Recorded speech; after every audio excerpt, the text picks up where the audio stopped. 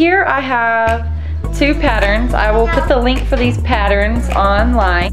Okay, so here I am at my ironing board, and we're going to just have my fabric folded like this. And so that it's not wrinkled and I'm making sure my cut is even and good, I am going to iron it, okay? And you see I have the wrong sides together here. I have the outsides of the fabric here. So I'm gonna, since I have it folded like this down, I will put my pattern just like this. You can see I'm gonna line it up. And then I'm going to get my good fabric scissors and cut all along.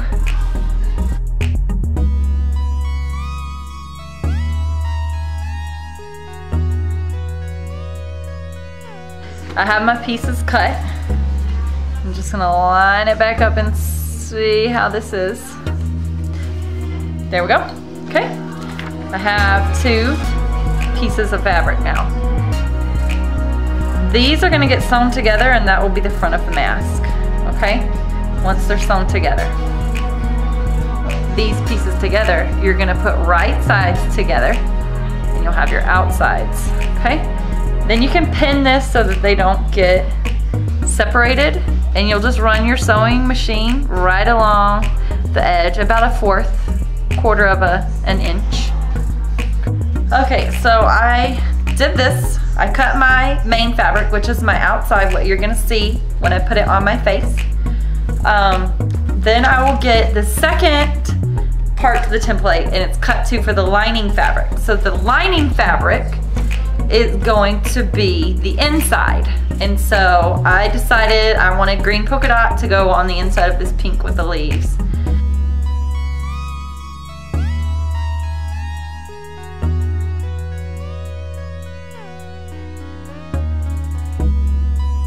This is the interfacing that I'm going to use to put inside of the mask. This is going to provide an extra barrier. It's breathable. It's a little bit on the thick side, but it's not heavy. But we're going to put this in between the 2 cotton layers. So this is going to go in the middle of your front and back of your mask. Okay? So for this, I'm actually going to cut this white edge off where you see the blue line, and this is what I'm going to cut with my interfacing. I have all 3 of these cut. You're going to take each one and flip them right sides in, wrong sides out. So just line them up like this. There's one. So it's wrong sides, right side on the inside.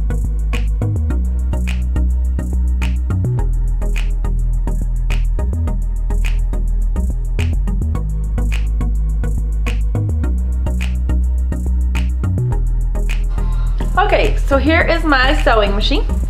I have plugged in my foot, which is the pedal here. You can see down there, the pedal. You push this to make the needle go up and down in the fabric when you want to sew, just gently till it goes to the speed you want it. And then I have my power cord plugged in here. I have my thread put on right there, you can see, and it shows you how to thread it. So I'll bring it here on the hook and then around this, which I did. And then if I'm just threading it, I follow the dark line. If I want to put it on a bobbin, this is the bobbin right here. So not all sewing machines have this, but I'll say in this compartment. You have different ways of putting them in. Anyways, that's your bobbin, and so you have to put thread on that. And that's the dash line up here. And your bobbin would stick on top of this, and you would put a string around it and then clip it over. Turn on your sewing machine, which is usually a little clip over here. And then you would press the foot, and this thing will spin thread the color you want, which right now I'm having gray.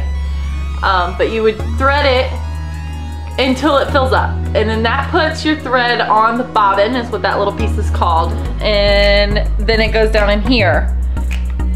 And then you usually have an image like here. It shows you that the string needs to come counterclockwise, and then through. So I put it in and then I threaded it under here, around, and pulled it, and it clipped off because there's a little tiny razor right there. Okay, and then I put my cap on. And back up here, we're gonna go, focus. Okay, I pull my string through that little tab, then through here. Then you see I have numbers on here. Right here, 2. It goes down and around. Right there, it shows you number 3. Then you go up. And in there is the little foot. I will lift it. Do you see it moving in there? There we go. It's moving in there. So you'll put your string in around it and then pull it down here. Then you put your string under this little thing, so you pull it down. And when you're holding your string right here, you are going to push this down and it will go over and grab your string. And then when you let it go, it pulls it through the needle, and then you would just pull it out to the side. Now you want to put your thread down in the foot. This is called your foot right here. So you'll put it down and pull it back. Just like that, okay? So then you would turn on your machine, just like that. It just got ready, okay? So here are my mask pieces that I flipped with the right sides together and wrong sides out. Now, if you wanted to, if they don't stay together really well, mine are staying together pretty good. But if they don't stay together really well, then you can take pins and stick in there horizontally. To keep your fabric from moving around and not having it lined up correctly, you will want to poke in and make sure that you get both layers. Poke your needle through. Let's see. Like this. Okay. And then you'll poke it through again. So you're gonna bend your fabric over, slide it out a little, and poke your needle through. So then you have it just like that. So you could go along and do 3 or 4 of them, but so that you know your fabric is not moving around as you're sewing, it'll stay lined up together so that you're making sure you have your fabric on both sides when you're sewing. We're gonna take it over here. So I don't want all my fabric coming in, so I'm actually gonna flip it over here. I cannot see my needles now because I already did it, but here we go. Flip the fabric over here. So I have the bottom of the mask and this is the top of the mask. This is gonna be the middle of the face mask. So I'm gonna place it in here. There's a little lever right here.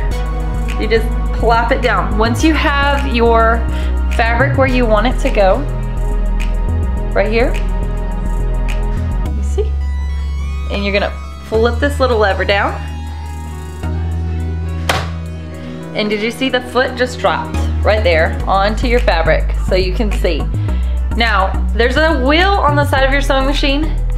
If you rotate this wheel forwards or backwards, your needle will lift up. So I'm gonna roll it and you can see my needle. Let me focus.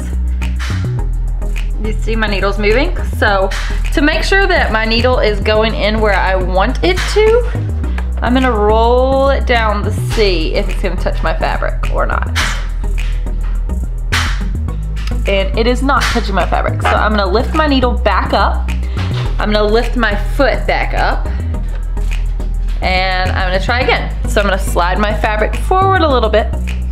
And I wanna stay, right here is, let me zoom in here. It tells you how many inches, so 5/8 of an inch if your fabric is hitting this line right here. I actually wanna do 1/4, which is over there. So basically my fabric is going to line up right on this whole opening on the side here. Let's see. Right here. My whole opening right there is where I want my fabric to line up. So I'm gonna put it in. I'm gonna drop the foot right here. There's the foot. Drop it. And we'll see that my foot lowered down onto the fabric. I'm gonna roll the needle down. Let's see that it is hitting my fabric, okay? Now I can leave it if I want my needle to move over, because I don't want it all the way on the side. I want it directly in the middle of my foot. So that is where all these little dials come in. So I have several different settings. There's 3-stitch, zigzag stitch. For this, I'm just gonna do number 1 because it's right in the middle. It does 2-stitch first and then single stitch after. So I'm gonna move over here to my screen. I'm gonna push the up button. And you'll see when I lift my needle, it adjusts over to the middle. I'm gonna zoom out so you guys can see what I'm doing here. I put one hand here. You do not want to sew your fingers, so be safe about it. And then I'm gonna gently push my pedal. Now, I wanna back stitch. This little reverse button right here is gonna let me go back. Back stitching means I'm gonna hold it down and it's gonna go backwards where I just sewed. And then I'm gonna let it go. When it goes back a couple of bobs back, the needle pops in and out like 2 times. Then I'm gonna push my foot again. Again, I'm holding my fabric to guide it. I'm not pushing it. I'm just going along with the fabric, making sure it doesn't twist left or right, that it stays straight where I want it to stay, okay? So we're gonna sew again.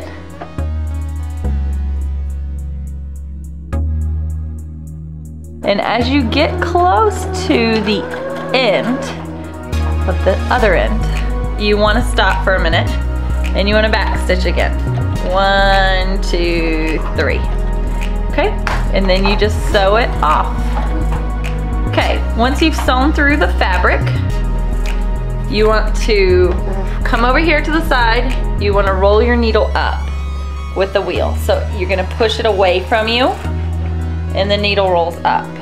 Okay, then you're going to lift your foot and you're going to pull out your mask. Okay, usually sewing machines come with this little tab on the side. That's actually like a razor. And you can just pull, make sure you get both of your threads there over it. Either way, you can pull it, quick pull, and it separates it. Then of course you would want to take out your needles and see what you did. Always clean up your edges. So when you have your strings hanging from where you started sewing and when you finish sewing, clip those off. So you don't want a lot of frayed strings hanging from your work. It makes it messy.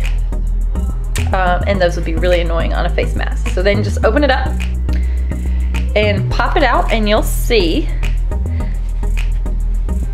this is what your face mask is gonna look like. This will be your front of your face mask. And we'll lay it down so you can kind of see a little better. Do the same thing with the green polka dots and the same with your interfacing.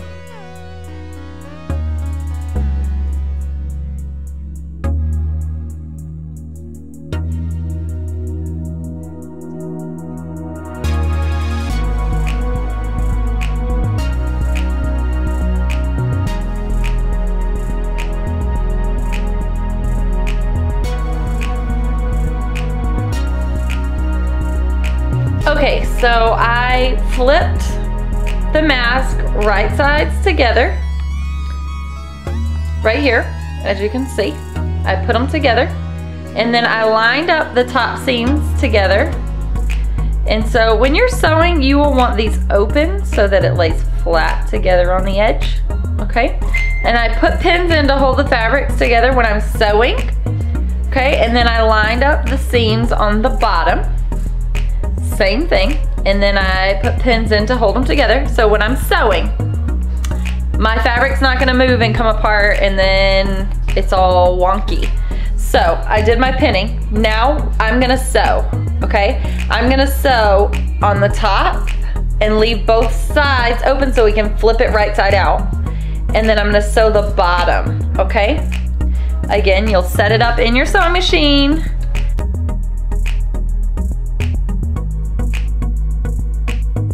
Okay, so you'll see that I got my sewing done. Here is my thread going through.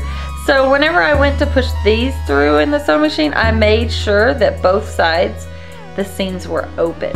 I did the top and I did it along the bottom. Same thing, made sure both sides the seam was open from the middles. Okay, there we go. And then now, I did not sew the sides at all together, okay? So we'll want to clip our threads. Let me do that. Okay, threads are clipped on the ends. There's no free threads hanging from where I sewed. So now we are gonna flip our mask right side out.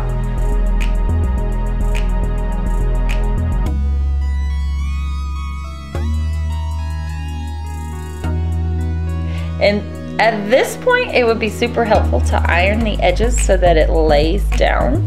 I'm actually gonna do that once I put the interfacing in there.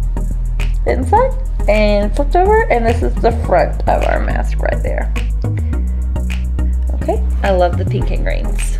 Okay, so once you have it flipped out, you want to take your interfacing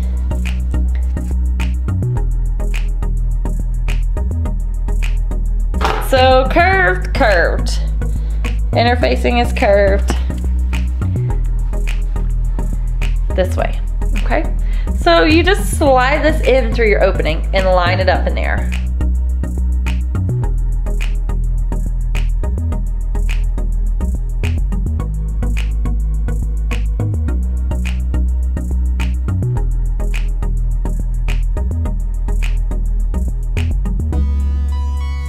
Now you can play with it to get it completely lined up because you want your middle poking forward the same as your front. And just make sure it's lined up in there evenly.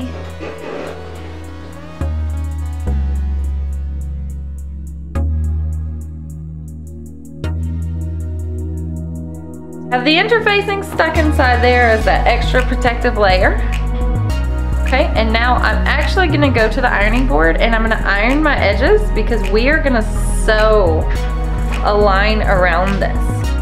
And you actually want to fold these ends in and iron them.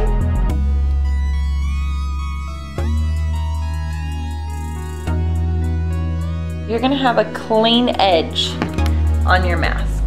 So this is gonna give you a clean edge right here. We're gonna go iron this so that it's crisp edges and it doesn't wanna flop out on you when you go to sew it. Okay, so now you can see that I went through and ironed this. I just folded the ends in and ironed it. I ironed the edges so that it's lined up so I can take this mask and sew the entire edge around the mask. But first, I'm gonna stick my elastic in the ends. I just took this elastic here. It's like a big pack of elastic, one long, super long string.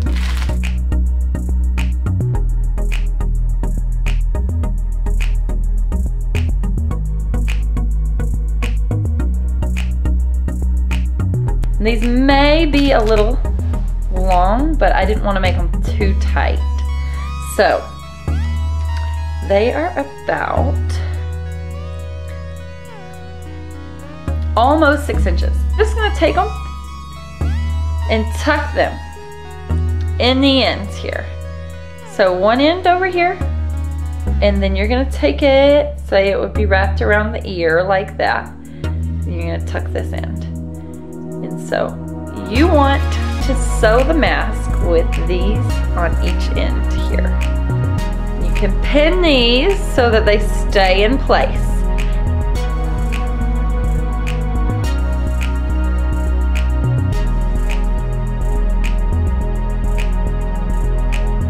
Sew all the way around without lifting up my needle, and I'll just turn. I'll show you how to do a turn too. So I'm gonna sew all the way around the edge. I back stitched. You're gonna wanna go over your elastic a few times so that you are reinforcing it so they can't pop it out of the mask accidentally. So then I'm gonna back stitch. I'm gonna hold my back stitch button and go back over again 2 times. So I already went over once, that was 2 times, and now I'm just gonna sew straight. So while you're sewing, you kind of want to keep it as close to the edge as you can. Close up your ends while you sew. And see, I'm going over this again. So I'm going to back stitch and go back over the elastic for a second time. And then I'm gonna sew it the third time. Okay, and when you come to a corner, keep your needle in. Do not roll up your foot here. Don't roll the foot up. Leave your needle in, and you're just gonna lift your foot, and when you lift your foot, you turn your fabric. Then lower your foot. You want your needles to stay in so that it picks up exactly where you left off when you were sewing.